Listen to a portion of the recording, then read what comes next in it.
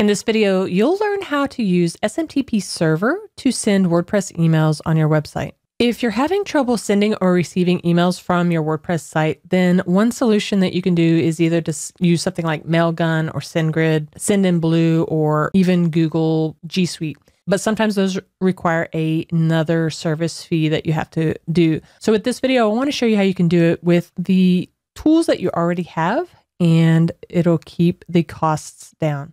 There's a couple of steps that we need to do. And the first one is we need to actually go ahead and create an email with your domain name. And basically we're going to do this, and we're going to use something like Jane@startawp site or whatever you want your email to be. You can do this by logging into your hosting account. I'm going to show you how to do this with BlueHost, but you can do this with pretty much any hosting account that you have. You should already have the ability to create an email account with your domain name. Okay, so I've logged into my BlueHost account, and over on the left, you see email and office. We can click on that. Again, you're looking for accounts or email. You might have a cPanel. Just reach out to your hosting provider and ask them for information on where that is, and then we're going to manage it. From here, under manage, I'm going to create an email. Most hosting accounts allow several or unlimited email accounts that you can do with your domain name. And so here we need to create one. So I'm going to create this, and you see that this is the domain name that will be attached to. You'll want to generate a password, and you can also give it storage space. Since we're doing it for ourselves, we don't need to send an email with instructions. Great. Once we have this, you'll also want to click on something like connected device or mail instruction setups or something like that, where basically you scroll the way down and you'll see the client manual settings.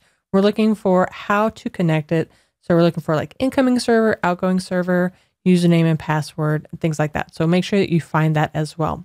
Now that we've set up the email, we need to head back over to our WordPress dashboard to get that set up on our site. So from the dashboard, we're going to go down to plugins, add new, because we're going to use a plugin that will handle the email username and password and all of the other stuff for us. So under keyword, we're going to search for WP Mail SMTP.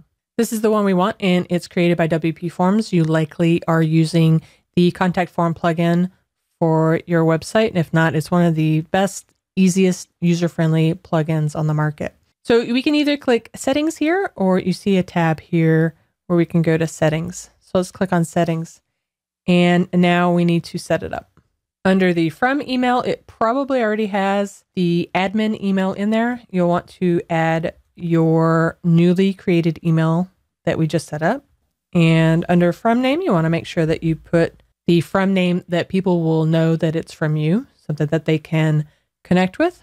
And you'll also want to make sure that set up the return path. And that means if anything bounces or is undeliverable, that you'll get the information. Scrolling down under mailer, you need to choose the one that will work. And as you see, you can use any of these. Again, they have different service providers, and there's sometimes a service fee attached to that. So what we're going to do for this one is set up Other SMTP. And scrolling down, this is the information that we needed to find on our hosting provider. So we need the SMTP host. Go back to your host provider, and we're looking for, and I need to highlight this and copy. I'll go back, right click and paste it. We want encryption. For encryption, we want TLS. We need to paste in the TLS port. We want to have authentication. So this is the username. That's usually the email address that we just created. And the password that we did. Right click and paste that. And you notice here, if you wanted to add a little bit more security, we could even add this bit in our config file to encrypt our password. So I'm going to go ahead and highlight this. I'm going to right click and copy, and I'm going to do this in a second. So we can click Save Settings. And now we can test it to make sure it goes out. So we can add an email address here to send an test email. I'm going to click Send Email. Then you see the HTML email was successfully sent. You can check your email provider to verify.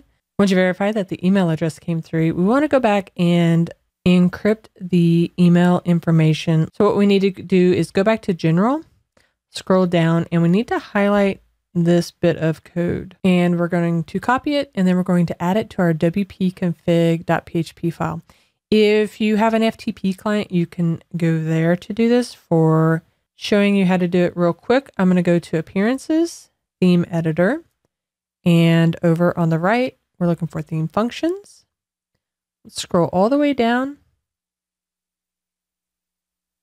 and we'll go on a new line, and we'll paste that in there. Make sure that you update your password with your actual password. And now when we go back to the SMTP settings area, scroll all the way down to SMTP password, you see that this is read only, and the only way that it can be changed is by going into that. And that's a simple way to send WordPress emails using the SMTP server on your hosting account. And thanks for watching.